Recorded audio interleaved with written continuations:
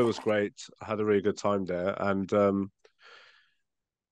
I don't know, it was going into that bar was for me really important. So when I went for the first time was in 2017, I believe, and I was with a few friends, and Okay. we all were wannabe bartenders back then. So we were bartenders, but we didn't have the skill, and we couldn't officially call ourselves bartenders yet. So we went to this Avoid to check out what the greatest bar in the world was like because they won the award for like 2, 3 years in a row. It was close to work. So yeah, we sat down straight away. The environment, the music, everything, and it was just not just glamorous, but very, very precise in everything. And when we ordered the first round of drinks, the bartender was Italian, and what I noticed about how their staff work is everyone will do a bit of everything. So everyone will be waitering tables, everyone will be making drinks, everyone will be collecting glasses. So that part I found quite interesting. So when we ordered the first round of cocktails, we went to the bar to see the bartenders shake and just seeing how the bar was. And when they saw something was not normal with us, they're like, "Are you guys okay?" And we're like, "Yeah, well, we want to be bartenders and we just want to see how it is." And then they brought us behind the bar and showed us how everything is, how they keep their bars clean, how they keep everything nice and organized. It was just like it was like a racing car driver going to see a Ferrari, basically. We were all Oh really shit, they were that cool, huh? it could be. Yeah, they were really the hospitality they done was great. So then they took us behind the bar, showed everything, and then once we sat down, they all made us a special cocktail on the house. Um, and they just explained every single drink. And yeah, that kind of really gave me a big motivation when I was younger to be a bartender. So that memory is always going to stay with me.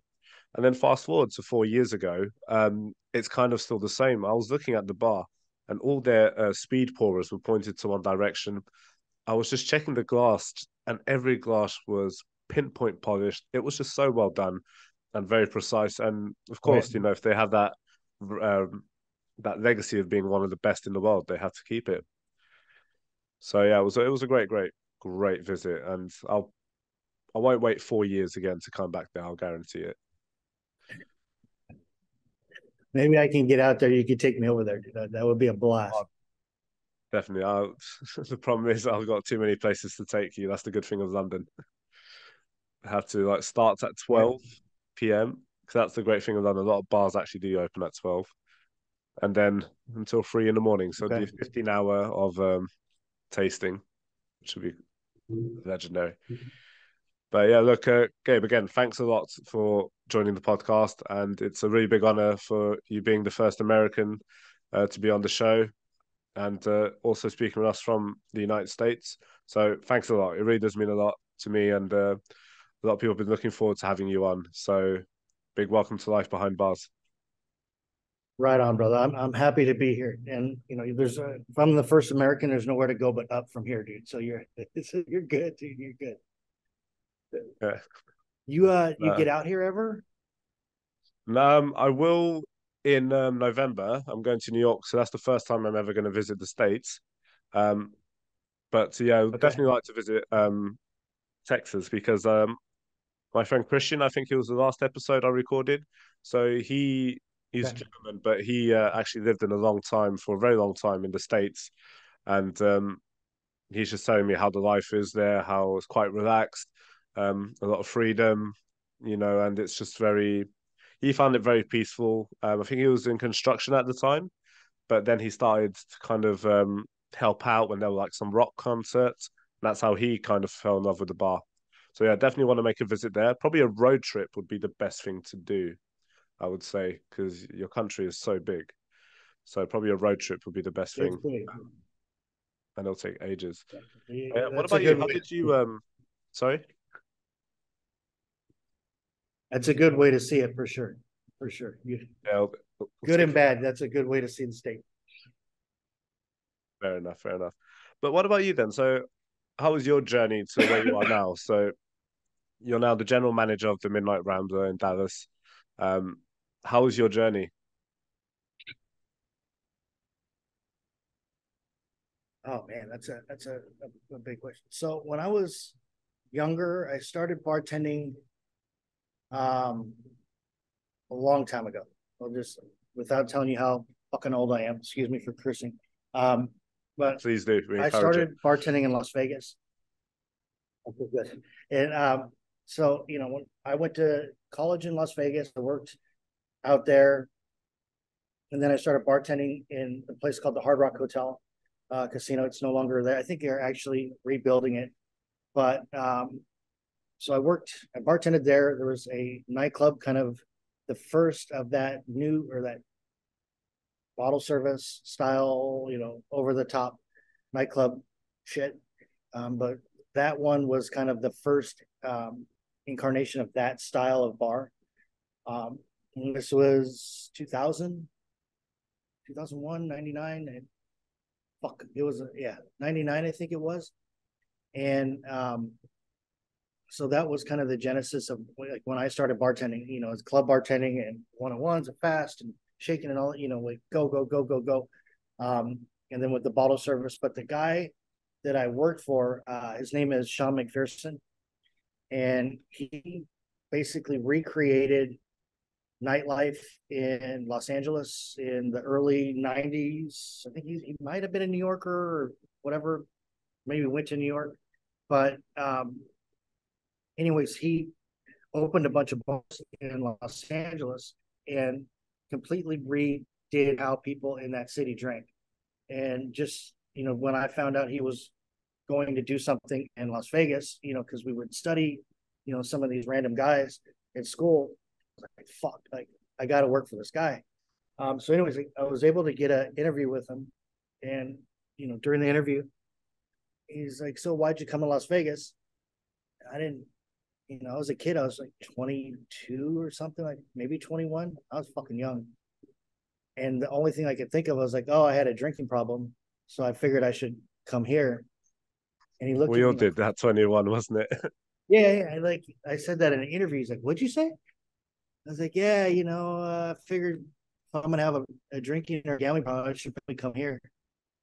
He's like, all right, that's what I thought. You want to work for me? And absolutely. And so yeah, that I guess the moral of the story is be honest.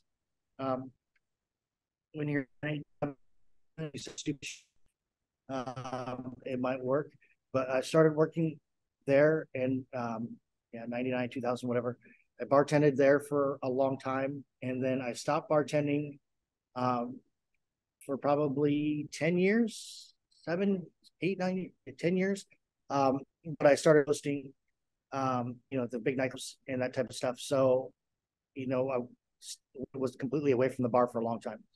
And then 2010, 2009, I kind of got tired of doing what I was doing. And I was like, well, I want to bartend again. And so in a bar, in kind of our older art scene, music based neighborhood in Dallas called Deep Ellum. It was started in 1875. Really, Wow. it's kind of stayed. Yeah, it's a dope old neighborhood. And, the neighborhood kind of up and down through, the 150 or whatever years it is now that's been around. Um, but the cool thing about that neighborhood is because there's so many artists that kind of flock to that and musicians and those type of kind of people that you could basically do whatever the fuck you wanted down there. And people would, Nice. I don't know if they would respect it, but they would tolerate it for sure. So, I opened that place and, this is 2010 and, kind of the swing away from nightclubs and lounges and all that shit was kind of, taking hold at that time and kind of going towards craft cocktails and all of that, kind of what we're in right now, I guess, for lack of a better term, but that was kind of the beginning of it. And, when I was started, I was like, fuck, what am I going to do? I don't want to do fucking Jack and Cokes. Not that there's anything wrong with Jack and Cokes or one-on-ones and popping beers. Like that's how I, paid for college or most of it. But it's like, dude, I Is want to it just the do, repetition of it probably gets annoying yeah, at a certain point? you say it's the repetition Yeah, of just always making Jack and Cokes, always serving beers? It just gets a bit too repetitive. yeah, and so when I was down there, I was like, well, fuck, I could do whatever I want. And so I started grabbing some books and starting to read like what was going on around the world, and more specifically in New York City, and it's kind of employees only, and all of that. And I was like, oh well, I could try do this. And I was at that time, dude.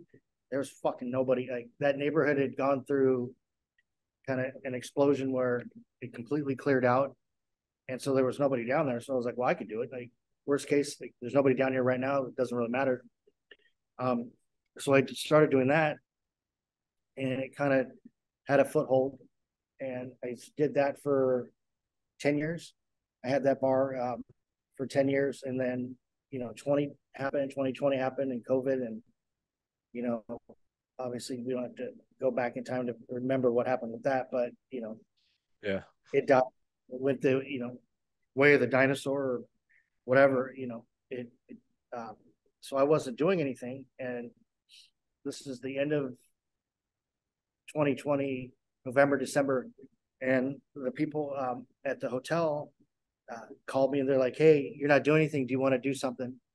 I was like, "Yeah, it'd make it a lot easier to pay my bills if I was currently active." So I came over here to the Jewel and been running, Midnight Rambler ever since. So that's kind of a long story short. So That's a good story. I mean, I got probably 20 questions from your story, but I think one of them, like you say, you started as a bartender, um, and it was to make a quick buck. I did like I say, what's the best way to help with our drinking problem at 21? But you did say you yeah, did bartend in Vegas for a brief period of time. How was that like? Because a lot of bartenders I speak to around Europe, a lot of them say their dream is actually to it bartend in Vegas. Is it a bit, is the hype wrong, or what was your experience like? was fucking awesome. And so when it was amazing. Like if anybody tells you otherwise, they're fucking nuts. But so let's put it this way: when I started working there, um, so the unions are very big in Las Vegas. Um, they're very powerful. So the hotels that aren't union, they keep their wages set union way and give all of the benefits we get your if you belong to the union. So that like 21 what it was started, I think it 16 or $17 an hour. And you guys do your tips, as far as taxes are concerned. But there, what you had to, declaim your tips, obviously. So what they did in Las Vegas is they said, okay, cool, what all the people that work hourly for tips, put them together, we'll divide it, and then whatever that's what everybody has to claim. So what we had to claim legally and what we made were maybe different. I don't know. I don't get myself into trouble, but we made a ton of money when we were there. We were kids, right? 22, 23. And, we're walking out with Yeah, a lot of money every night. And we would, and this was kind of before bottle service was really a thing. So people were coming to and, the interaction was great. And this is when before iPhones and Instagram and all that other bullshit. So, people that were maybe more famous, athletes, musicians, they were used to going and hanging out at bars, and it wasn't this fucking weird, get away from me, I'm going to be behind a rope type of thing. Obviously, happened very quickly. The energy is awesome. And, we made a killing money wise. We all had insurance. We worked 3 days a week. We got paid full time. And then I was able to go to nice. school, to college. I didn't go very often because whatever. We would get off at 4 or 5 in the morning, sometimes 6 morning, and then be in class at 8. So whatever, that didn't work all the time. But and there, even though it's a big city, like I think in every big, any of the industry is very small. Everybody knows everybody, and so go from place Yeah, to place. exactly. Um, you're going to see your this one or that one, and walking through the hotels and being able to cut lines and all that other bullshit. Especially when you're younger, and you're stupid and you got a pocket full of 20s or whatever hundreds in your pocket, and you're going, and then when you get done, you turn around and you go outside and you gamble for a couple hours, and like sometimes that works out, sometimes it doesn't, but you know it was rad, dude. And if you have the chance to go like bartend, even if it's a pickup for a weekend, at one of these places, like for dude, you should 1000% do it, because everybody that works there gets it. Like that's what they do for their life. They are professional bartenders or professional whatever, cocktail servers or servers. So they get it, and they all have a sense of humor about it still, and it's rad. Like 1000% go into it. I'll definitely, if I have the chance, I'll definitely jump at it. And one thing you said, which is very true, I think, like, I mean, if I think in London as um to my bartending days, so where I bartend in the area of Covent Garden, it's very central in London, and we had a few bars around us which people would think they're rivals, but they're not. They're, you could even say they're friendly competition, but we all like to see each other. We'd all go visit each other. But when it comes to that Saturday night, and we are all just shaking, making cocktails, banging our bar blades, making noise. And I used to say this when I was a manager to my team. I used to say, you guys are the celebrities of this area. People come here to see you. When people order a cocktail, they're not actually on their phone waiting for you to make the cocktail. They're watching you make the cocktail. And, sometimes when you get this nice thrill, this nice rush, you're making a cocktail, you see this girl, you find her really cute, you tell her to come behind the bar, and then she'll make the cocktail. And then, we all make a bit of a noise. It's a birthday. We get the couple to come behind the bar. So, we do want it to give it that big, nice feeling.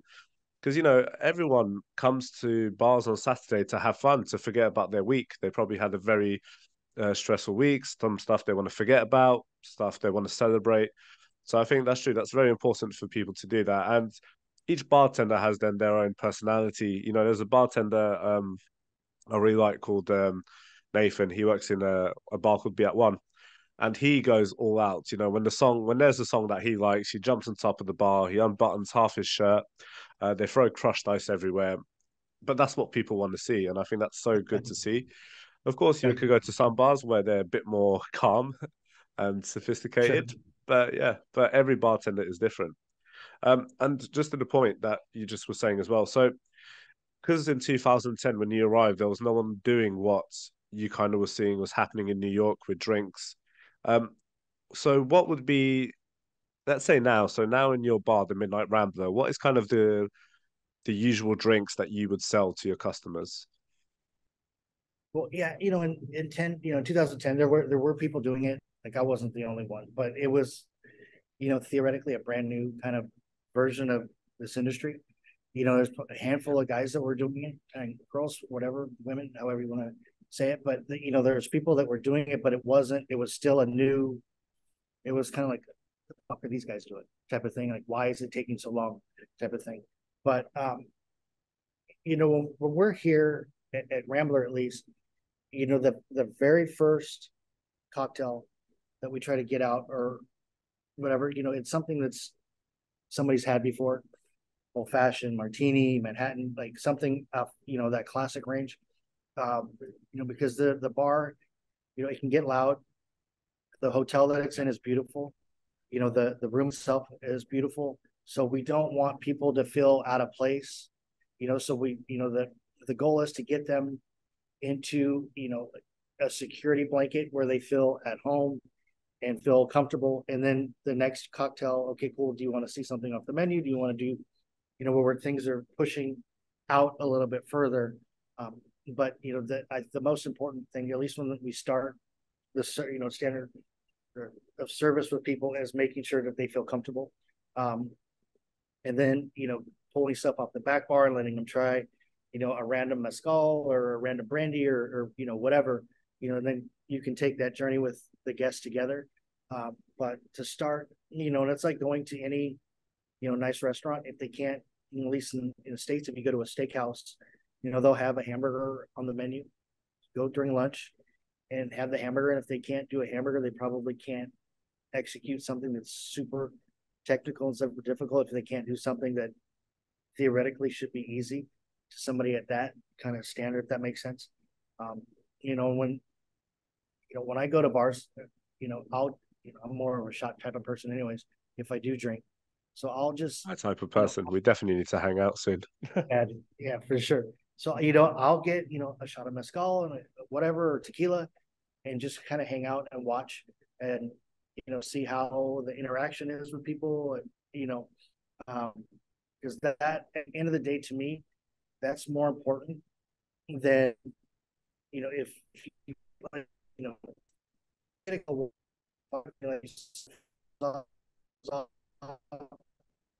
fuck, you can throw it away and start a new one. But if Yeah. you get that human interaction wrong, fuck it, like I'm out. Like, and people, it's people, like you said, like they wouldn't on a Saturday night or whatever. They want to come and they don't want to think about whatever it is they walked outside to come inside from. They want to have a good time. And if it's like Nathan jumping on the bar and pulling his chest out, and people throwing ice all over, like the shot. They want that interaction, and I think that's the most important part of our jobs. Um, you know, Obviously the medium that we work in is alcohol and ice and booze and stirring and shaking and all that other bullshit. Yeah. But real thing bartenders should be very good at is how do you interact with another human being and get them to feel comfortable. So Yeah. I don't know if I answered that question or not. Before I get Well, off my fucking yeah, soap. no, you answered it completely different than I was expecting to, and I like that. I think it's true. You can't really expect someone just to order this because everyone orders it. You kind of want to figure out the person first. You want to kind of see why are they there? Are they there because they probably need to set something out? Or they're curious on a few drinks? Are they there with friends? So you kind of want to find the moment is almost as important as the drink. So see what they're in the mood in. And I completely Yeah, agree with you. I think bartenders, I had this talk about a lot of bartenders are introverts, but when they're working, they actually do socialize. Um, and I think a lot of bartenders needs to yeah, have that kind of skill where when you polish the glass and you're talking to a customer. And I had my first experience when I was way too young for it. So I'm sure this has happened to you where a guy will come up to you asking a bit of advice because his wife is cheating on him or something like that. So my first ever conversation like that happened when I was 17 and I was working in a shisha bar. And I always looked older than I looked. So I had this guy, he came to my bar and he was looking at we didn't have that many spirits. I think we had like four different types of whiskeys, three different types of gins, and few liquors, but the rest were all just shisha.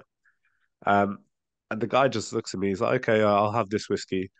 And then he's quiet. I ask if he's okay. And then he's like, oh, well, you know what? You're a bartender. So actually, I've got a few things to let out my chest.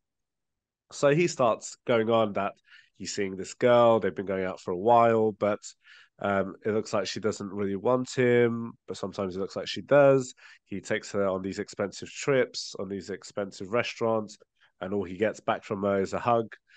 And then there's 17-year-old me trying to figure out when I don't even know a thing about girls, and 8 years later it's still the same thing. And yeah, I kind of went to him. I was like, well, it looks like she's kind of using you for her money. Um, and he's like, yeah, you're right. You know what? You're quite wise. How old are you? And I go, I'm 17. And he looks at me and he was like, oh, you shouldn't even be serving me. And I was like, yeah. But that was my first experience. And it was interesting and funny, but it did teach me a lot. And fast forward now to if I speak to a customer, there's a lot more that you could talk about. And again, it's going through all these experiences that makes us better at the jobs we do. And it always goes back to the same thing, being a people person, making sure that you can talk to a person, see how they're feeling, how can you cheer them up. The aim is not for them to leave your bar hammered, it's for them to leave the bar happy, you know, um, enjoying the experience. Um, so with you when you're working, and as we talked about, you guys, I think it was 150 could fit in your venue. Um, yeah. what is the go-to, not go-to drink, but so I'm trying to find the right words for it. Um, so, for example, I know if a customer's ordering a whiskey now, of course, when it comes to bourbon, there's no better place than where you are right now to have a nice bourbon. So, how can you attract someone who kind of likes their whiskies but hasn't tried Scotch, Irish whiskies? Um, would you try and persuade them to taste them, or would you go through a different direction? If it's busy, obviously that conversation's a little bit more difficult to have. But Yeah. if it's not that busy, and especially back at my other place, um, I would definitely walk them through. Okay, you're a bourbon guy. Do you like rum? We'll start pulling some aged rums down, or some aged, reposado tequilas or anejos or brandy for sure. Cognac for sure. And you just start lining them up and go through that walk with everybody. And the cool thing with it is like most people, unless they only drink one fucking thing, they're like, I drink whatever Cutty Sark in a splash of water, and I'm 100 years old. That's all I've drank for the past 75 years. Like most people will be willing to try something new, and especially if like they want, people want to try different shit. They just maybe don't know how to get to that place with somebody else. But if you're just like, here, dude, try this, you start talking about it, and you have where it's not an infomercial, but it's a conversation, and let them taste it, and they like it, whatever, or not. Okay, try this, or this. You have that conversation with people. What it does is it usually attracts people from other, the outsides of them. So now they're not sitting by themselves. They're sitting with a group of people they may not have known 5 minutes ago, but they're all jumped in the same boat, and so they're on it together. So it's a good way to create camaraderie between theoretically strangers, and get them to try and do different things. So yeah, that's what I would try to do if somebody's like, yeah, I'm only a bourbon person. Like you start pulling stuff and making them try it, and most of the time, unless they're just want to be contrarian, they're going to find something that they like that's completely different than what they thought they liked. If that makes sense. No, I it think does. that's the part. Yeah, and again, like you said, it's that experience that you get to know them and then see how open they are to try new things. So one Yeah, thing we talked when we had our follow-up last week, which I think a lot of people are quite curious, is so in the UK we go very by the metric system. So we're all right. by the milliliter, and a lot of places in the United States go by ounces. And you said it yourself. So your drinks are the measurements are made with ounces, if I'm not mistaken. Yeah, When there's certain drinks that, let's say, you use less than half an ounce or a quarter of an ounce, how can you adjust it to make sure it actually goes how the taste you want it to taste? get it correct. Yeah, that's the hard part, and I think what I think the most important thing too for American bartenders is to go and watch bartenders from the UK or European bartenders work. Um, there's, obviously this is a blanket statement, but from what I've seen, I've gone and watched bartenders, where y'all are at, is they're very fucking precise. Like 50 is 50, 60 is 60, 30, right? And, and most of the bartenders over there that I watch are technically, amazing, superior probably to us in the States. Just is what it is. Where, you know, over here, maybe we have a hard time counting past two or three. I don't know. So 30 and 20, 30, 50, 60, might shake somebody's head too much. But, I think it's, culturally, like we've learned bartending always through ounces. And,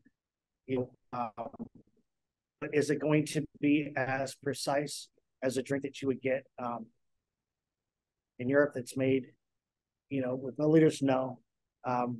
But I think there's a little bit of give over here where it doesn't necessarily need to be as precise. And maybe that's going to change now that the line guys have dropped in Washington D.C. A couple of years ago or wherever it is, and slowly probably making their way west. But so maybe Probably. that'll change. Yeah, but you said something that's true, but probably as well, I think before the cocktails didn't have to be that precise, so there was probably no need to use milliliters, especially when the United States never went with the metric system. So, maybe some Canadian places might have done it, but in the States is a bit different. When I took my bartending course, the measurements we had to learn was a bit different. So it would start from 7.5 milliliters and then 15 and then 22 and a half. However, when you actually start Okay. working in bars itself, you learn by so every 5 ml is a count, and then you kind of adjust your own way to counting. So I think I've got a bottle here, someone. So it's my little glow in the dark flare bottle. So when we're Nice. pouring, if we're gonna do a dash, which is just 5 ml, we're generally just gonna do basically a little drop like that. And then if we're gonna do 10 ml, it's kind of like a little movement. And then the way I count, so if I'm going to count 25 ml, which is our single shots here in the UK, I'll go 1, 2, 3, 4 and bounce. And then if you want to do 50, you just do the same thing. So it's a way that we learn. It takes a while to get it right, definitely. It's like everything, practice makes perfect. Right. But it's I wouldn't even say it's a skill. It's something very easy to learn, just like remembering how to make cocktails. I'm sure a lot of your customers go to your bartenders and they're like, "Oh, how do you remember everything in your head?" But it's just practice makes perfect, and that's the way it should be. So for my next topic, which I wanted to talk to you about the future of bartending, not just in general or the United States, but I don't know if this is a topic you'd just like to discuss because to go to the future, I just want to go a bit to the past, which was the worst time for bartenders, which was COVID. And it was really difficult for everyone. Now, I know some places have recovered, but I think it took a massive, massive hit into our industry, not just for people who were working at the time, and a lot of great places we lost, but also the future, how it's kind of like lost a bit of the generation where people want to become bartenders. You don't get as much as it now. The supply chains are broken. It's just kind of everything that could have gone our way didn't, and to be set back a few years, but it's not just going to hurt us for a few years. It's going to hurt us for 5, 6, or even more. Um, so in the United States, when COVID happened, just in general, how bad did it affect everyone? It was bad, man. It was bad. I lost my place in 20. Yeah. I was 14 days from 10 years. 13 days. 13 days. Wow. Um, the last day that I was open was March 17th. Maybe it was 16th. I think it was 17th that Sunday, and then never again gone. And after that happened, that happened to a lot of places. Some places were able to, wade through that shit, and make it to the end of it.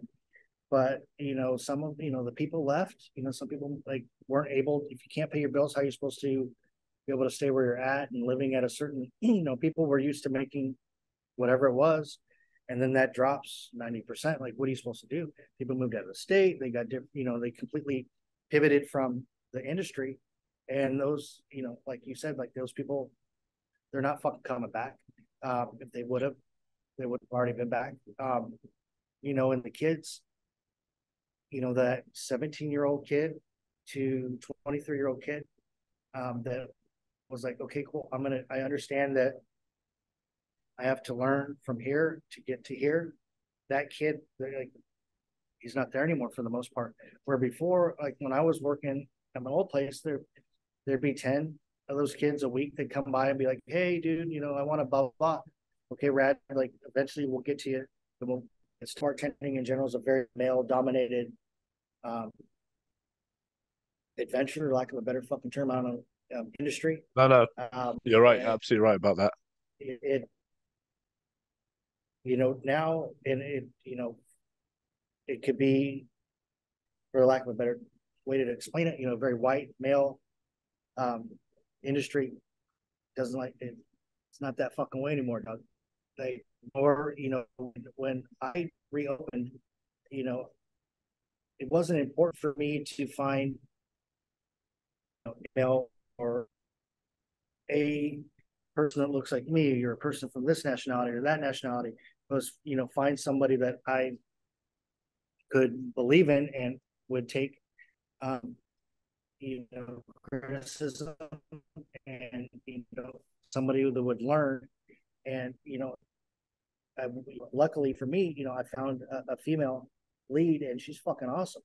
And it was very important for me to be able to try to teach her as much as I can, and push her as much as I can to get her to go where I know she can be going forward. And I think it's imperative for everybody that's maybe my generation to find people that maybe aren't what we learned under, and find people that don't look like that and pour as much into them as they want to take so they can make that next step. Where kids might have been looking for a kid that looked and was shaped like this.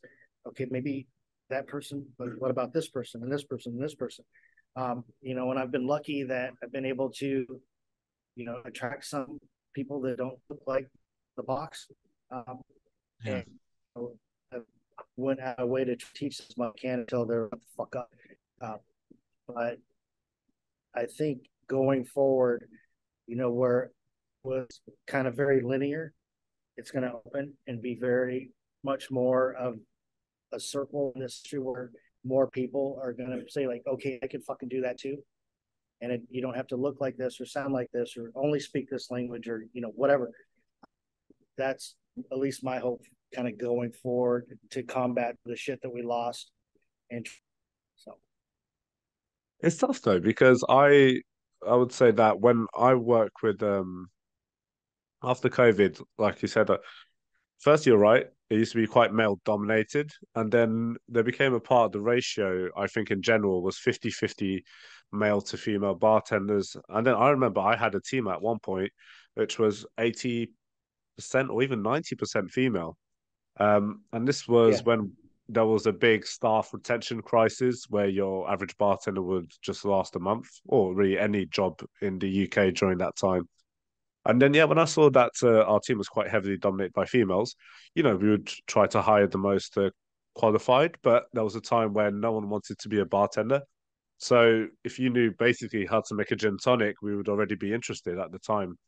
Um, but then it did lead to quite a lot of problems as well.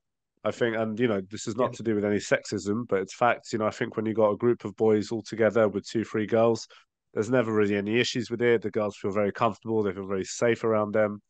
I used to be like that with a bar as a bartender. The girls I used to work with, which they used to live with me as well, we would joke with them a lot, we'd make fun of them a lot, but if any issue happened, we'd always be there to protect them, and vice versa. So then when I did have a very strong female-led team, it led to a lot of arguments and discussions, and it wasn't really healthy. I think we kind of saw it was this girl wants to talk to this girl.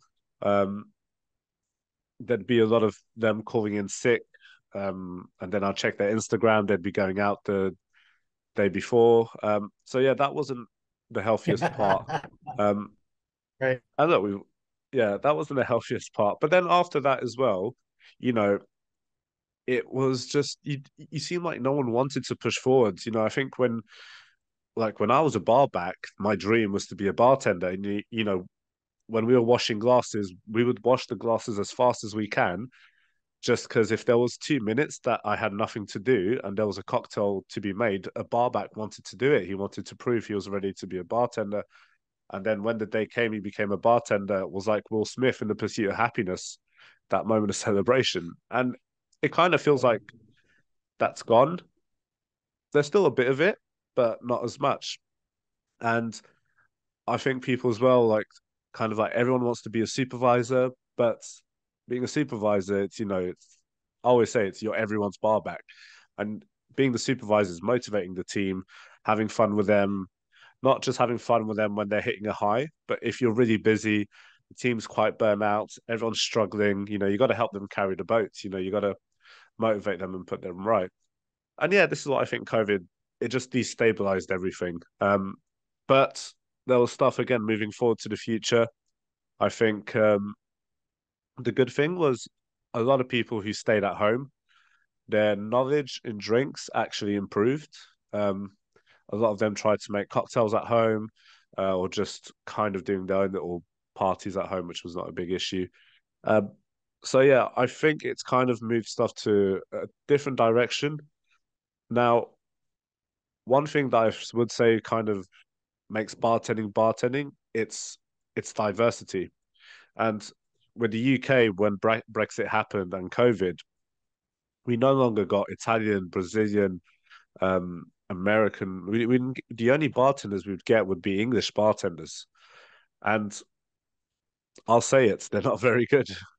Some of them are, but if you put the average Italian bartender to the average English bartender, it's not even a competition. The Italians, even though they complain a lot and they like to express themselves, they're still one of the best bartenders there is.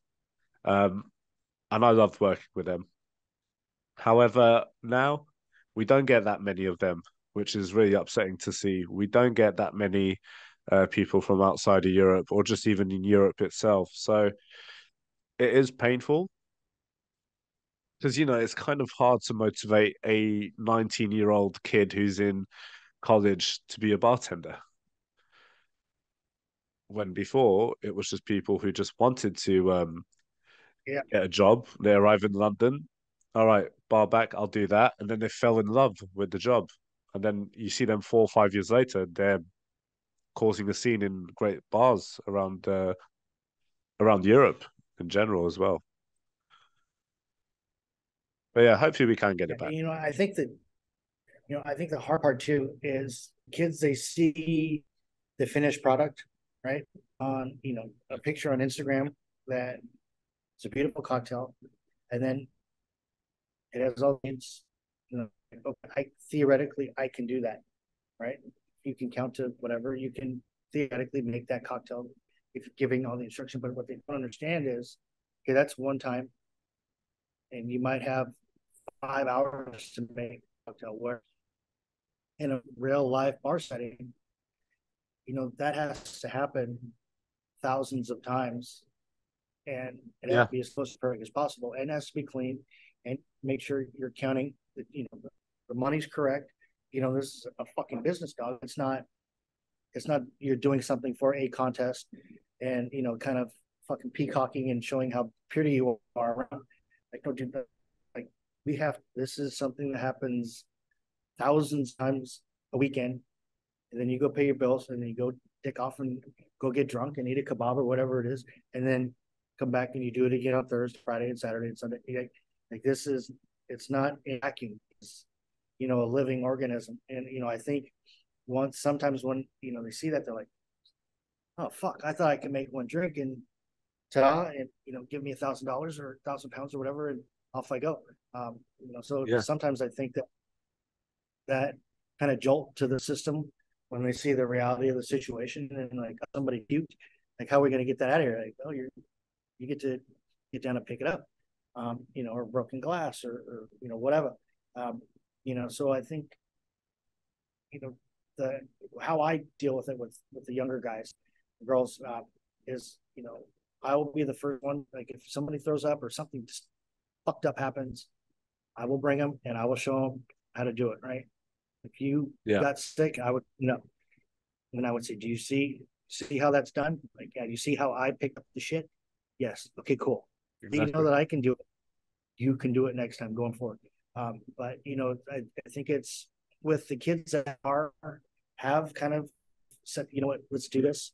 It's going to take people, it's going to take guys, whatever, in our generation to spend more time with them and not coddle the fucking kids, but make sure they understand as much as possible. So when they get a little bit further, they get to 24 or 25, 26, maybe that generation after them will say, pay attention to them, and they'll have, it's They're like, oh, okay, cool. These old fuckers taught me right, so I can teach the next kid, and then maybe that connection will happen again. Um, or maybe You're you can just get absolutely right. No, you're right because like I'll give you an example. I was it a few weeks ago. I was still serving tables and the bar got quite busy, and then someone took my section. So I went behind the bar and I worked with these bartenders, and they're not enjoying it. And then if you're really busy and you got loads of drinks to do, you're really not going to enjoy the job. I went behind the bar, and when I'm behind the bar, I'm if the sinker ship if the ship is sinking, I'm still singing. Let's put it like that. So, I'm joking with a few people. We're getting the work done, and then I had this bartender, and I was just trying to pump it up, motivate him. I said, oh, "Look at that cute girl," and I said, "Okay, here's look, shake this cocktail, give it to the girl, say it's on the house." Like those type of things to kind of get them motivated. And then they finish the shifts, and I was like, okay, let's go on a night out. So I done to them what I used to always do with my friend when we used to finish work as a bartenders. Used to go to be at 1, finish at midnight. We used to go there until 3 in the morning. And then I remember after 3 in the morning, the bar is closed. We went somewhere until 8 in the morning. And if we had work at 12, we would be there at work at 12. So it's kind of showing them as well. It's like it's work, but it's also you're a Right. bartender outside of work. And it's hard to find their motivation, but I think you said it and it's very true. Spending time with them, um, when someone throws up, you gave such a good example.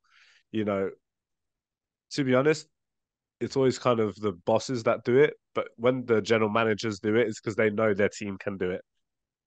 If you have someone who, like a bartender or a bar back, who has to clean someone's throw up, and the worst thing they could say, it's I don't get paid enough for this. That is a very bad thing you could do on my books. It doesn't matter how much you get paid, it's the job itself. Um, but yeah, look, it's just some people are like that. But I know it's a soft generation, but we'll get there. We'll get there. I'm quite We'll get optimistic there. with this. Yeah. And so look, to the next subject. So not just cocktails, but drinks. You said you're an avid mezcal drinker. Um, what are a few drinks would you say that us in Europe we don't know that we should kind of get more familiar with that you guys in the States are pretty good with? Ooh, shit. Um, you know what? I wouldn't even. Man, then it just seems like every time that I'm over there or watching what you guys do, you're a little bit further ahead than we are. Um, I think we obviously in Texas we're lucky because proximity to Mexico and the ability to get a great I think is obviously probably 1,000 times easier for us. It's a 2 hour flight from here to Oaxaca. Um, Yeah. and then you can kind of go all over, whether it's there, Michoacan or Jalisco. If there's anybody from Oaxaca that's watching this, please send me a ticket. I would love to go. I've not been yet. Tend to. I'm asking kindly. He would like to go. The two of us would like to go together. Um, so I don't, cocktail wise or drink wise, I don't know, but just the stuff that, like when my buddies go down there, they're able to, come back and they all have, water bottles, this random one and that random one.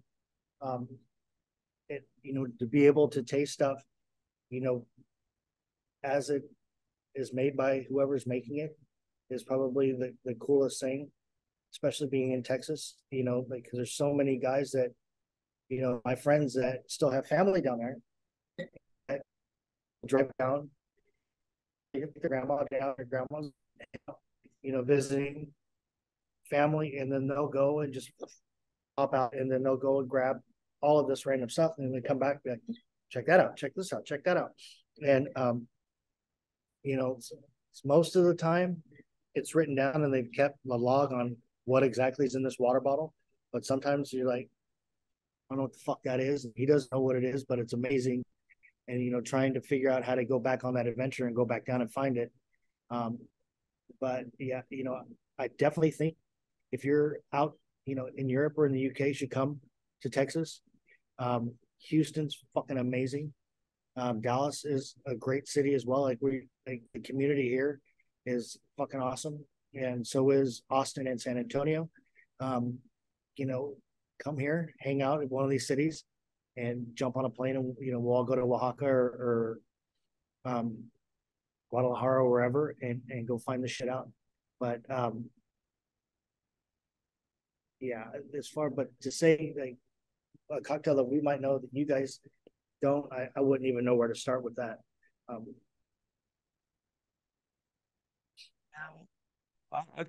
you said something and it's true. I know there's some stuff that European bartenders might have the edge over comparing to the States, but there's something that you guys have that we don't. And I think when I go to New York as well, will be quite interesting to see how the bartenders are. I'm definitely going to keep Texas probably on my next trip to the States, just because every time I speak to someone, people love Miami, they love California, um, they like that. Even Washington, they say it's not as boring as you think. But when I hear the state of Texas, everyone loves it, like a ridiculous yeah, amount. So I'll make it's sure I'll great. keep in touch with you when I do go visit, hopefully next year. Um, Yeah, but yeah, but like I like said, I we think would you love guys, to. especially with your, I'd love to be there. But like you guys with your social skills, your enthusiasm, sometimes I do see some bartenders who are okay here in London, but it's like, where's your enthusiasm? Where's that energy? Um, I have a joke with a friend of mine, Cyril. He's a bartender, and he's got a very French face. This is what we like to say to him. So he'll go see you, and he kind of looks like he's already angry at the world. And but his bartending skills is amazing, and he's a social guy. But when he works, he has we call it the French face. So I think when he talks, he will try and talk um of his knowledge, which is ridiculous. This guy could tell you the difference between um, a rum that's been aged 7 years to 15 years and why it should be a Solero rum and not just a single barrel run. Like his knowledge is great, but when he tries to explain, the French comes out of him. But if you have a nice American vibe Right? to it, I think it'll be different. I love you, Cyril. I'm sorry, but I had to. But yeah, look, I think there's stuff that we can learn from each other, 100%.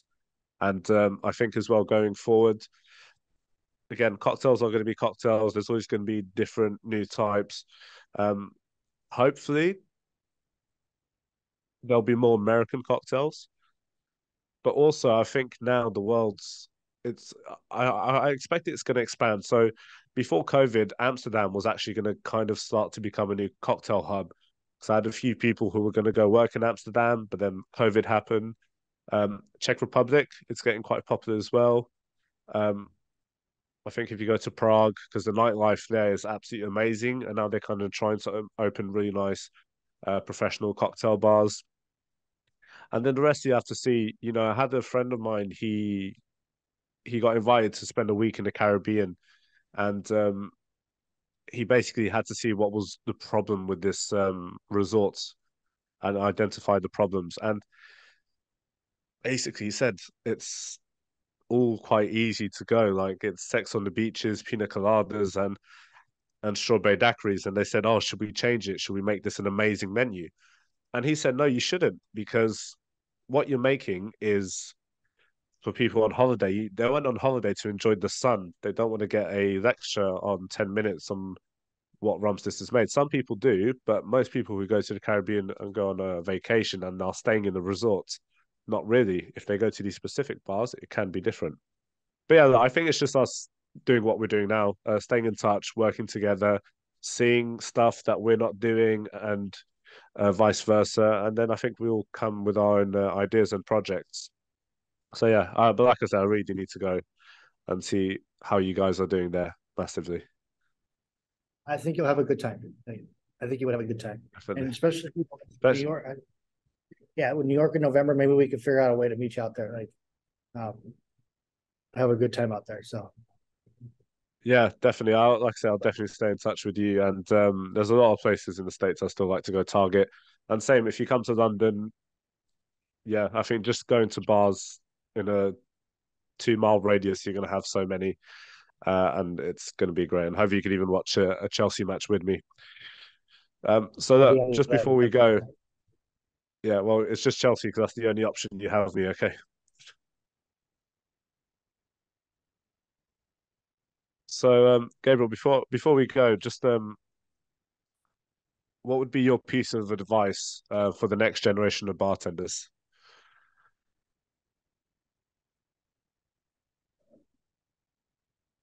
Um, okay, so the most important thing that they should understand is first with the guests. It is very difficult for people to stop their life, get in their car, get in a bus, get in a taxi, get in the subway, leave from where they're at, go to where you're at, get out of that mode of transportation, get into the bar, sit down, and sit across from you. It takes an effort, and that effort should be rewarded by you giving a fuck, right? You should respect the fact that they could have went anywhere in the world, anything that they wanted to do, but they stopped their life, they came, and they went to come see you. So it's imperative that you respond correctly, right? And so things need to be clean. You need to do it as best as you can. You need to make sure that they understand, that you understand that they did all this to come see your fucking ass, and make sure that they have a good time and that they're better leaving than they were coming. You know, anybody can learn how to make a cocktail. It's not fucking difficult. You could teach, trust me, I could teach my 6-year-old how to make all these cocktails. It's all it is repetition, repetition, repetition. That's not fucking important.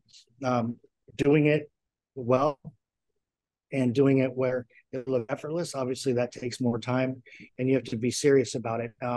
You know, and respect where you're working, respect fucking self, take care of the biggest thing is where guys my age and probably your age, where they spent years and years and years of, you know, being self-destructive. Um, I respect self destructive. I don't trust people that don't have a little bit of self destruction in them. But you Yeah, you don't need have a to bit of go that. all night long. You don't have to do it. Yeah, you have to worry about your fucking mental health, dog, and you have to take care of your body. And if you're able to do that and learn the, you know, the normal stuff that everybody has to learn, why goes with what, that this goes with that, and become somebody that somebody wants to see, you'll be fine. So kind of long story short, process, respect the people that are teaching you, respect the people that are coming to see you, and take care of your fucking self. If you do those 3 things, you'll be all right. Yeah, no, I do. That's words of wisdom. That's something I'm still trying to figure myself out. I'm still young. I'm still 25, but oh yeah, I think with a lot of stuff, not putting myself first. Yeah, There's take care quite a of lot your of fucking self. things.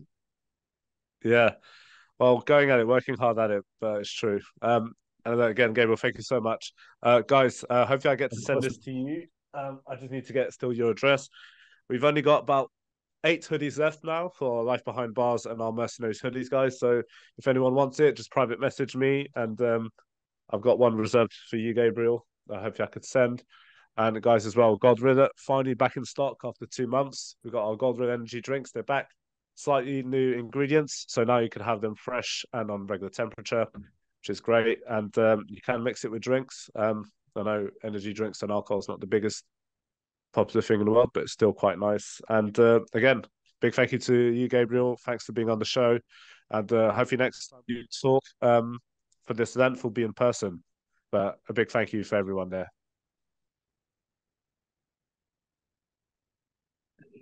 Awesome, brother. And I will get your mailing address so we can send some to you, so you could uh you could wear some stuff from our side, especially go see Chelsea. So All right, that'll be an honor. Well, again, Gabe, all the best. Thank you so much. awesome. Cheers, mate. And hopefully we'll see you soon. Yeah.